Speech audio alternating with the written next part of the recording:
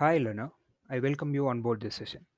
The topic of this session is that is fixed wing aircraft, its configuration and various parts. It is entitled to the subject flight mechanics. The target audience for this session are GATE aerospace aspirants, aerospace engineering and aeronautical engineering students. Basically, in this session we will be seeing about two different topics. That is, first one is airplane configurations and then we will move on to airplane parts. The previous lesson, we did know about the classification of aircraft. The link to the previous section will be provided as YouTube cards in the right top corner, that is this position. Let's start. What is airplane configuration? Before knowing about airplane configuration, we need to know what is an airplane and the difference between an airplane and an aircraft. Airplane is a subcategory of aircraft. That is, the fixed wing aircrafts are known as airplanes or aeroplanes. Configuration is nothing but a particular arrangement of parts or elements in a particular form or figure or combination. This forms a particular configuration. In specific, the airplane configurations are considered for GATE aerospace perspective such that we need to know what is the configuration because they will just name the configuration and ask a specific question about it. Here, there are a list of 9 different configurations of airplane starting from home built to military transport. Each one has its own particular form of arrangement or a combination of parts which is specific to that configuration. Let's see about them in specific. From an overall perspective, these are the common configurations that can be seen around us. Land based airplane. Here is an example of Miria, that is Antonov aircraft, which is the largest aircraft of the world, and this is a land based airplane configuration. As we can see, the land based airplane configuration has typical landing gears that is retractable, and the bottom portion isn't specifically designed for any purpose and it is common perspective. So, the next configuration is seaplane. From the configuration perspective of seaplane, here we can see that the bottom portion is replaced by a hull, and we can see that the engines are mounted specifically above to avoid contact with water as seaplanes take off from water bodies. Amphibian plane. This is a combination of land and seaplane. Here we can see that the bottom portion or the undercarriage is fitted with some kind of hull portion, that is, it can be able to take off from sea. For the purpose of taking off from land based airports or landing strips or takeoff strips, the landing gear is kind of retractable version which is hidden inside the hull, and it is dropped down for taking off and landing in land based landing strips. Conventional aircraft is a typical aircraft configuration, that is, it has a tail after the wing, after the fuselage, that is, in the rear portion of the fuselage. Canard configuration are common in fighter jets because it provides additional maneuverability for the aircraft. Canards are nothing but the control surfaces which are attached in the forward portion of the fuselage in order to obtain additional maneuverability. Three surface airplane. In specific, we may not be knowing about three surface airplane, but they are nothing but the airplanes with canard, a wing, and a tail, that is horizontal tail surface. Typically, they will have three different surfaces or lateral surfaces for obtaining lift. First one is the canard, next the wing, and then the horizontal tail or the stabilizer. Flying wing aircraft has a typical triangular kind of body without tail, that is, the fuselage is integrated within the wing section. Pivoting oblique wing airplane. It is nothing but the airplane with a wing which isn't at a particular 90-degree angle or some particular angle. Instead, it is in some angled position, that is, it is placed in an oblique angle. So here is a typical example of flying car configuration, and it has twin boom, and this is a particular kind of configuration. So fuselage configuration. When we learn about the configurations from the fuselage perspective, that is, the configuration is based on the arrangement of fuselage or the design of fuselage. Conventional fuselage is the typical fuselage which we see around in commercial airplanes such as A320 or Boeing 747 or most of the commercial airplanes or passenger crafts. Double fuselage airplanes have two fuselages, that is, they have two areas where the passengers can be seated or the payload can be carried. And this is a rare configuration. And the next one is double boom central fuselage. This is a typical example of a double boom central fuselage. We have the fuselage in the center, and it has twin boom. That is, boom is nothing but the uh, tail to wing or fuselage attaching portion. That is, this is the boom structure. So double boom. It has twin boom structures. The configurations can also be based on engine type. It can be either piston propeller engine, turbo propeller engine, turbojet, turbofan, or propeller fan engine. Engine integration. Airplanes can be configured based on the location of its engine. So engines can be either in nacelles on the wing or on fuselage. Nacelles are nothing but these podded structures within which the engines are placed. So it can be either within the nacelle, that is under the wing, or on the wing.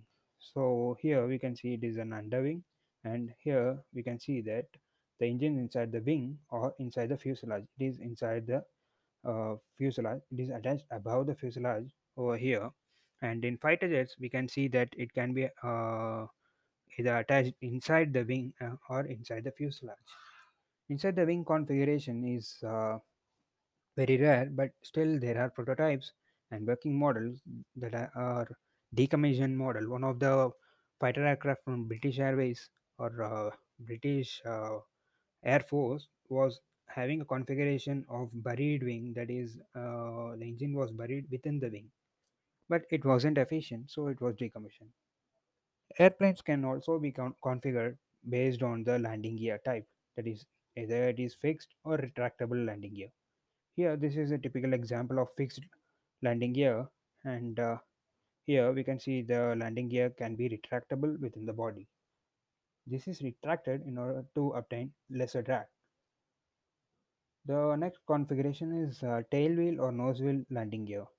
The landing gear can be either placed in the front, that is below the nose, or near the tail.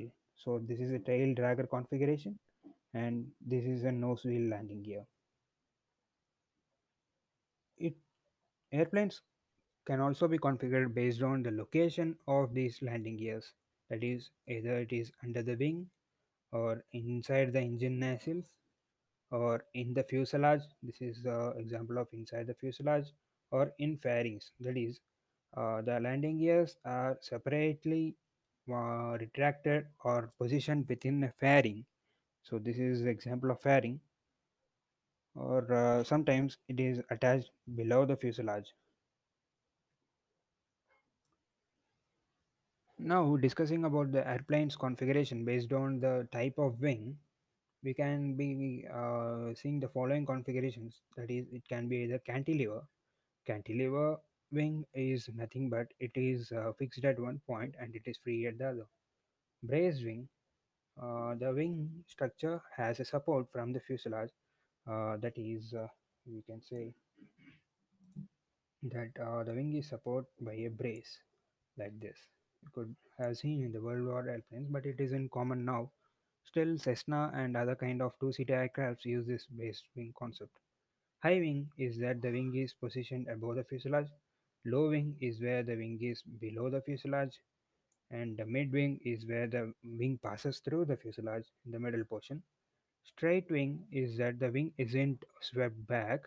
So this is an example of swept back, and this is the example of swept forward. And here we can see the wing is straight.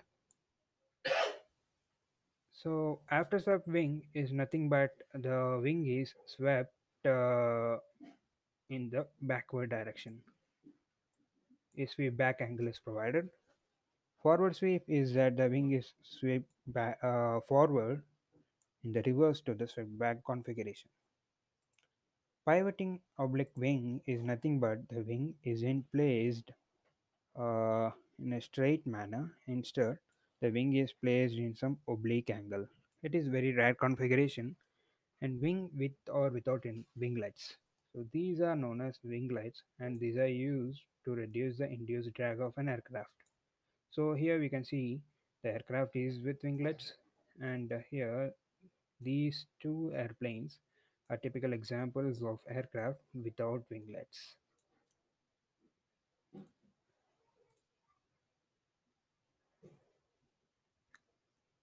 So now discussing about the airplane's configuration based on the horizontal tail arrangement. So this is the horizontal tail portion, and the opposite is the vertical tail portion. So either the horizontal tail is placed on the fuselage. Here we can see this is the fuselage, and the horizontal tail is placed on the fuselage or on twin tail booms. This is a typical example of the horizontal tail being placed on twin booms, boom number 1 and boom number 2. And either it is having a T-tail configuration, so the tail, when the horizontal stabilizer is placed above the vertical tail, it will have a T-tail configuration similar to this. And V-tail configuration is common in fighter jets. That is, the tail, horizontal tail, is placed in kind of V-shaped structure. So vertical tail, this is the common example of vertical tail, and it is the horizontal portion of the tail which is responsible for the yawing motion. And the first configuration is on the fuselage. So here we see the fuselage, and the tail is placed on the fuselage or on the twin tail booms. So here, if the tail was placed in similar manner like this on the two booms, boom number 1 and boom number 2, it would be in twin tail vertical tail configuration on each tip of the horizontal tail. So in antenna media, we did see that each horizontal, that is, there was a horizontal tail, and the vertical tail was positioned on the tips, that is each tip of the horizontal tail. That is, it will be forming kind of H configuration of tail.